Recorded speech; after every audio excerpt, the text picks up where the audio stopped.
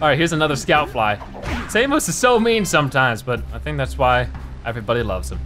Because he's useful, even though he's mean. Oh yeah, you know what we gotta do? I remember fighting this, oh, ow, that hurt. Forgot there was fall damage. Oh gosh, Daxter was like sticking to the floor. Seagulls. Let's buzz them for kicks. For kicks. But there is a precursor, yeah, now I'm getting it all messed up. There is a thing you can get here for scaring away the seagulls, which is really funny. Oh, there they go, there they go. Somehow they did that. Somehow. Well, that was crazy, a little dramatic. They caused an avalanche. Let's check it out. I don't see how they did. They like didn't touch anything. I think it was just happenstance, Daxter. I think they just happened to have a, you know, there just was a avalanche right as we scared those seagulls, and we just unneedingly scared seagulls into harm's way. Oh, these ones I always would miss, and I'd be looking all over the place. So I'm gonna get those now. Let's get across to here. And the fall damage reminds me of Donkey Kong 64. There's a couple things in this game that remind me of DK64. This, you know, sort of this, especially this area where we're at right now, reminds me of the, I guess sort of like the opening area to DK64. I didn't play that game too much, maybe one day, but I definitely see the similarity. You can tell that this game has a lot of inspiration from all the like big N64 platformers, and then a little bit of Crash Bandicoot mixed in there, of course, since they made that game too. Oh, look at Jack's arm definition. He is looking jacked. All right, so let's get over here. Oh, did we go up here? I don't think we did. Because I think we only need one more scout fly, and that shouldn't be too bad to find. I know all the paths in the game, yes I do. This game is the only game I think I have totally memorized. Like Jak 2 and 3, not as much, because I played those games later, and they were much more difficult, so I never got as far in them as a youngster. So this is the part right here where we need the Forbidden Jungle. So we'll have to come back. But hey, I don't mind coming back. I love this place. This is one of my favorite areas in the game. And it's also one of the easiest areas in the game. There we go, shortcut. Because I need this. Thank you.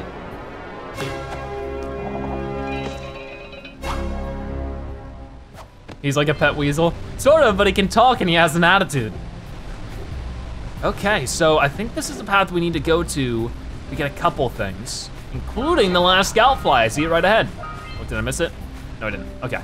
So we already have almost 200 precursor orbs, which will be helpful. I'm gonna break that. Oh, did it pick up? No. Oh no, that was only the 6th one. I'm all out of whack then. I just don't know how to count. Are you near the egg yet? Almost. Don't rush me, lady. Just a little further. Come on, push the egg off the cliff. Okay, I'm trying. My, that wasn't gentle. That was not gentle. Now meet me down here by the egg. All right, well, is the egg okay? Should we just make breakfast? Oh my, I hope the poor dear's okay. Here's a power cell for your valor. I appreciate it. Oh, it's adorable. I forgot you. No. Look so cute. No. Look, isn't that cute? It thinks you're its mama. Ah, I'm not your mom. You see any feathers here? Oh, love at first sight. Aw. Listen, boys, I'll take this little chick back to the village with me and work with the sage to take care of her. All right, cool. And she just gives us a power orb.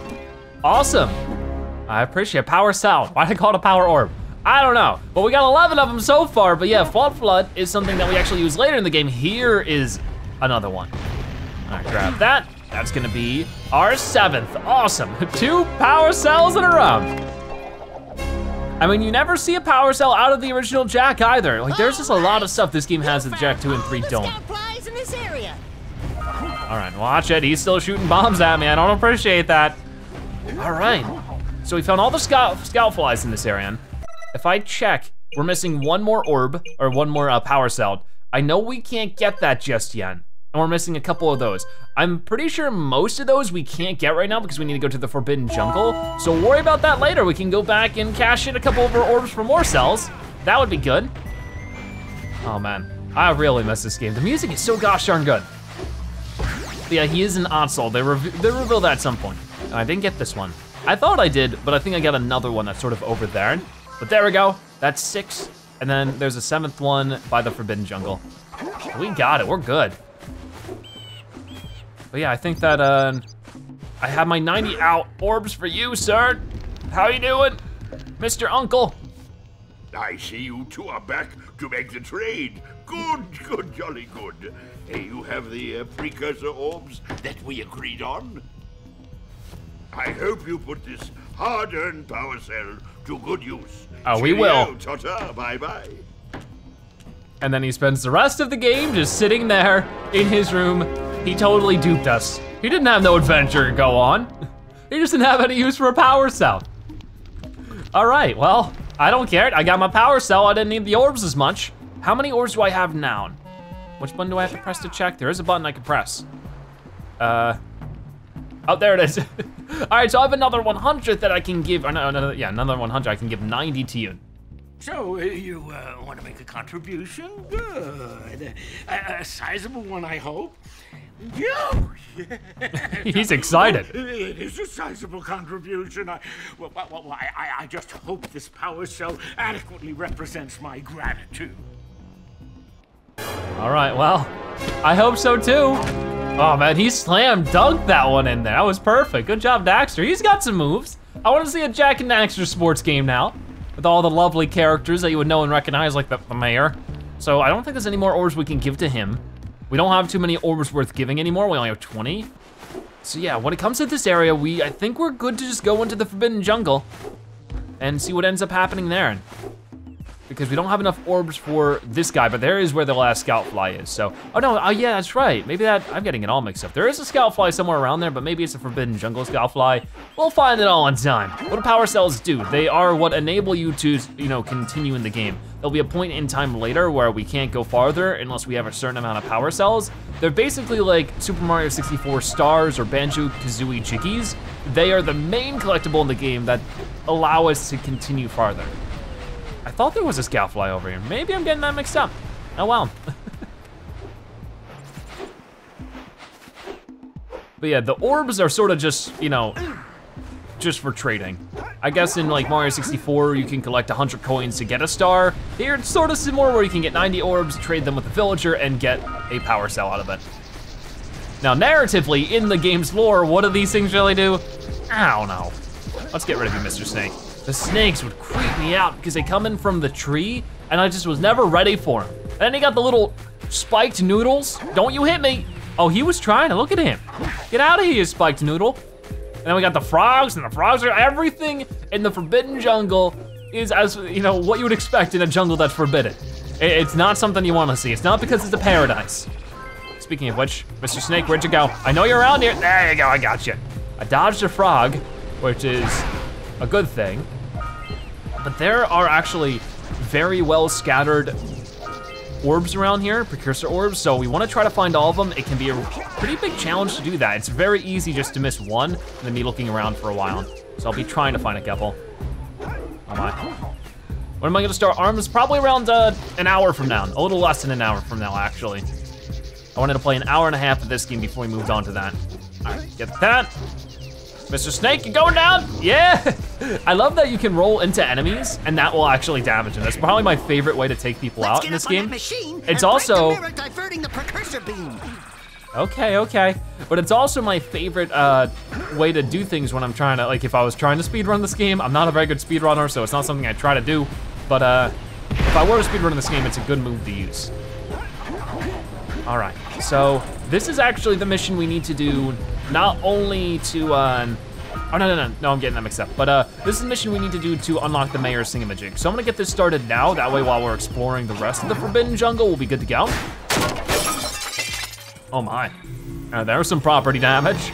Luckily there's no authorities around. Nobody can say it was us. Scattered all over the jungle must redirect the eco beam. Let's go fiddle with him. I feel like Daxter has a better accent here than he does the rest of the series. Power cells are an infinite fuel source in the game lore. Oh, that's really cool. In this game, they use to fuel your zoomers and the blue sage's machine. That's right. I always, you know, I remember that, oh, I gotta get the power cells to play the game, but I always forget like the story-based things when it comes to power cells. But yeah, they're basically an energy source. There's a lot of different energy source related things, like, you know, the eco right here. And then it seems like after this game, the power cells do not like exist at all. Precursor orbs are a lot rarer, and the game sort of narratively focuses more on eco than anything else, so.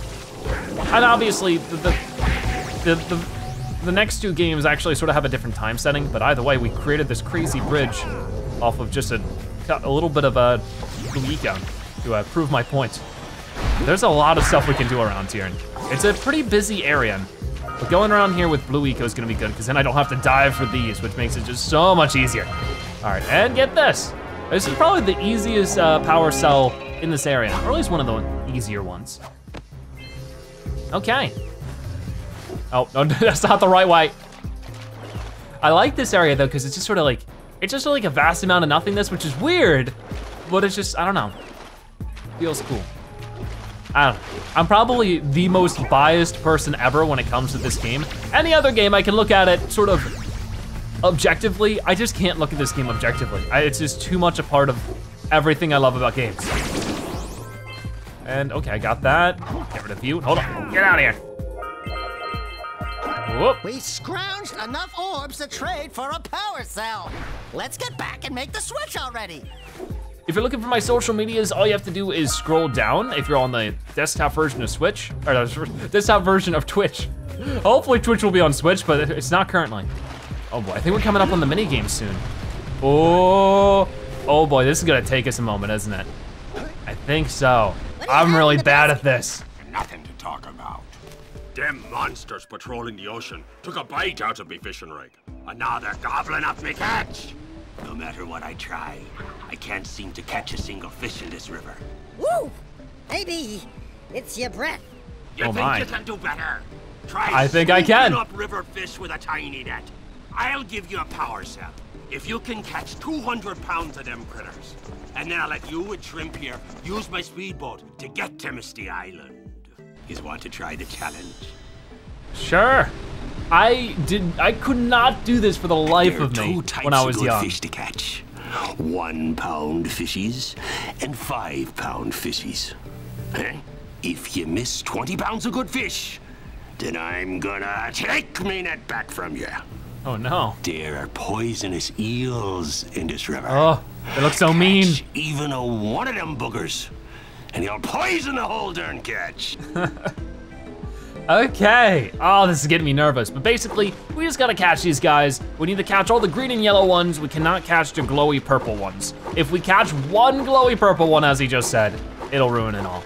And it's just, the controls aren't perfect with it. You can't use the D-pad, you can only use the joystick. Here comes a big one. I'm getting, don't worry. Oh boy, don't get that. I'll try not to miss any of them, but it gets pretty difficult, so I'll probably end up missing a couple.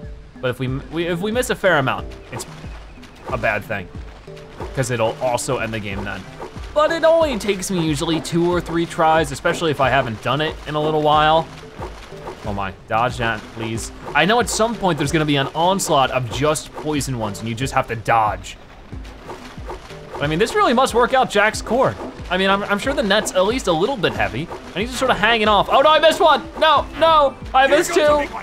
I'm getting the big one. Oh. How much? I think we're supposed to get 200 pounds, right? We're getting there. Oh gosh, here comes a poison onslaught. Oh, a little bit. Oh no, oh no, yeah, oh no, it's not over, it's not over. Get it? Oh, I almost missed that one. Okay, we still need a little bit more, but it looks like that nightmare is over. I'm holding steady. Here comes a big one. Oh boy.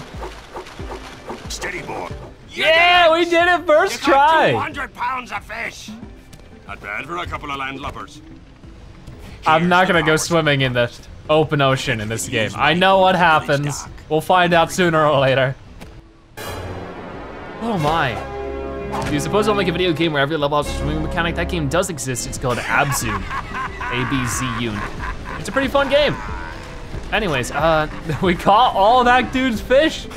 That's fantastic. He just sits here and laughs for the rest of eternity. He seems way bigger in the cutscene. I don't know. Jack is a pretty short character though. Anyways, we haven't been up here yet. I do wanna go into the big temple in the center, but I wanna do that after we do everything sort of surrounding it. It's just easier that way in my opinion. There we go. We're back up to over 100, so if anybody else wants to trade with us, I don't think right now we've run into any other characters, don't fall. But if we do, we can immediately trade. But I know that there is like the statue, the Precursor statue will give us a couple cells for 120 orbs each, which is a little bit more expensive.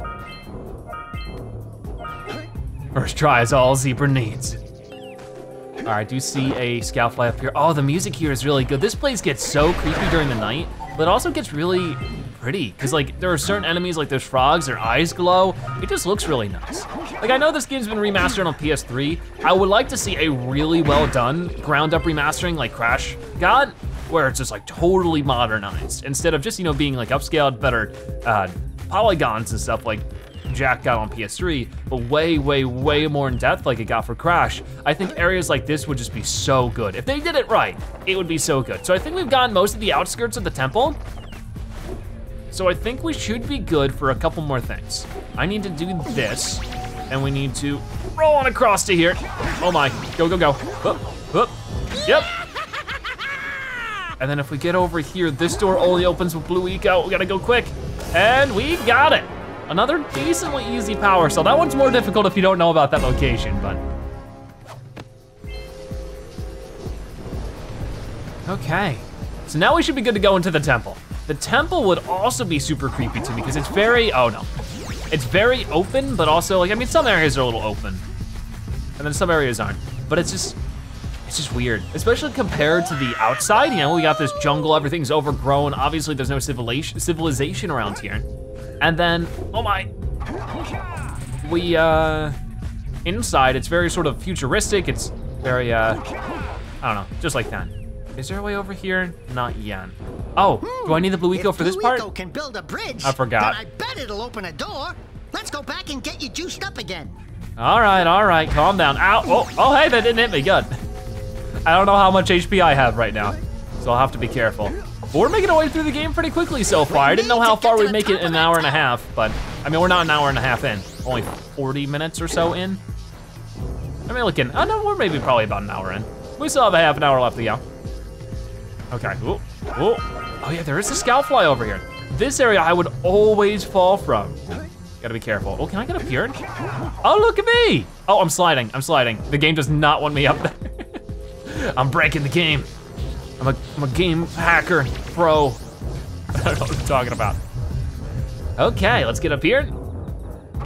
I know that there is, get that. There's gonna be somebody hiding up here. And I know the first time I got up here, I like basically screamed. No, not this one. But at some point there's another lurker lurking. And he just sort of sneaks up on me. And I remember as a kid, I screamed because I was just like, I wasn't expecting it. I went through this game so slow though. Like this would have taken me hours, if that. I mean, I played this game all the time and I would just sort of walk around. I mean, that's what I did with the games. Yeah, this guy would scare the bejeebers out. But yeah, as a youngster, I really didn't do very well at beating games. More of my inspiration for playing games was just to sort of enjoy the landscapes and the art of it, because I was never very good at games when I was young. So enjoying the landscape was one of my, just sort of my favorite things to do.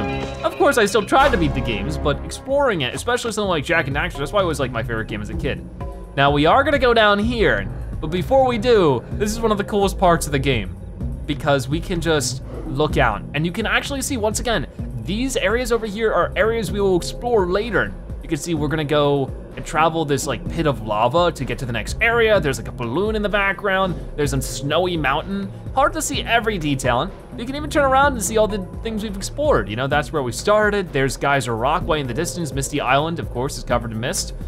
There's the beach a little bit, you can see it. It's just, oh, it's so cool. I wish more games did this, where you could just stand atop something and see the entire stinking game. And I know other games that are sort of outside of this genre, like Skyrim's a good example. You can climb up to a mountain in Skyrim and see the game's world, but not too many classic platformers did that, and that just, I wish more of them did. This game just has that grand adventure feel. Whoa, the game's lagging out again. Like, this is my PS4 right now. Yeah, so we got a Precursor launcher here, but you aren't powered up with the blue stuff, so it ain't gonna help us.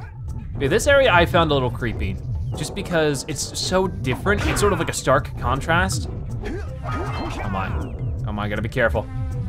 Got it, get over here and, whoa. Yeah, I don't know what's with the frame drops in this. It's a PlayStation 4. Oh, this is important. This is the thing that loops back to the beach that we'll definitely have to do. It's a big old button that we can press, yay! It is very dark. I'm sorry if it's too dark for you guys, let me know and I'll turn up the brightness, but it's only for a couple minutes anyways. Oh, glowy, won't be dark anymore. Wow, did you see that? Blue eco-vents have been activated all over the world. I knew there was a way to turn them on. There must be places to turn on the other eco-vents as well. All right, cool. Yeah, there are other vents like this that we can find later in the game. I guess actually just one more. I'm having so much fun already. I hope you guys are enjoying me playing through this game. Sorry if for whatever reason you're not, but I'm really having a good time. Okay, let's hop up here. Whee! We're getting a lot of orbs though, almost 200 again. I mean, we've caught up pretty well. I don't know how many orbs we have left to get in this area, but I think we're making a pretty clean sweep through the Forbidden Jungle so far, so I don't think we're gonna have too much of an issue. Oh my gosh, almost fell. Don't fall, please. And oh my, it's our first boss fight. It's a weird flower thing. Like everything else in the Forbidden Jungle, it's just a weird flower thing, and you might notice something. He's mean, but more than that, oh, don't hit me, please don't hit me. More than that, oh, he's gonna try to bite at me again. He's the thing that is causing all the noodles to pop out of the ground, so I gotta go like this, and then, oh man, the camera, like there's a fixed camera here that does make it weird to hit him. There aren't many boss fights in this game, to be honest with you. There's a lot of enemies that you'll end up running into, but not many actual boss fights. Like, I think there's only like 3 or 4. Maybe just, yeah, 3. Yeah, 3 boss fights, I think. Maybe I'm getting that mixed up. But I think there's only 3 boss fights in this game, which is fine. They're good boss fights. There we go. Oh no, he bit one more time. We're about to get him. I thought he was gonna put your chin up. There you go. You know what they say, keep your chin up. I think he does that to a fault. Oh, don't land on me. I think he can actually land on you and get you there. All right, we got him. That's awesome. I can see why you were scared when you were a youngling. Yeah, I know, it's just, I don't know, at times it's a bit of a creepy game, but I don't know, it's also fun. I mean, a bunch of games creeped me out as a kid. I just got scared easy. All right, do you got any more orbs to give me? I think that's it. PS4 has frame drops because it's a PS2 game running through an emulator. Yeah, I can definitely see that, and it's not fully optimized. I wish that they would optimize it a bit more then, or just make a full remaster. Booyah, 150 out of 150, that's awesome. So what else do we have to do in this area? We just have to connect the eco beams. So to do that, we have to just continue what we started, which was back at the beginning when we went to that like little spyglass tower kind of thing. I just need to not fall like I did.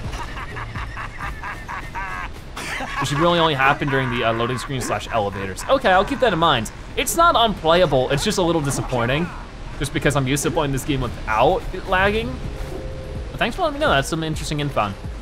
It would be cool if they could just do a ground up remaster so it's not emulation and you don't run into those kind of things. So we just need these things, we need to connect them across this area, and then we're good with the Forbidden Jungle. I'm in great time with that.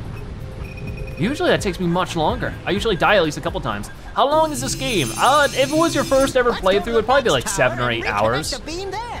I'm going. It'd probably be like 7 or 8 hours as you learn the game. Since I know the game pretty well, I'm expecting that if I stream like the game for another 1.5 hour session, 2 or 3 more times, we should be done.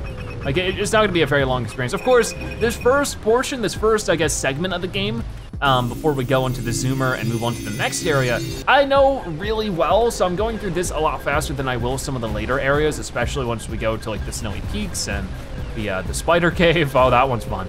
Where's this next one at? It's there, okay. Yeah, I was really surprised with how fast I got through this area so far. Oh my, there we go. Okay, we're doing good, Whoop, whoop. But yeah, this was actually, it's just weird to think about. It makes me feel so old. But when I started doing videos, there wasn't any kind of dedicated capture card. You know, like today, if you wanna capture games, you know, you have like the Elgatos and the Abermedias. There are companies that design capture cards for recording video games. when I started making videos, they didn't have any capture cards that were specifically really designed for recording video games.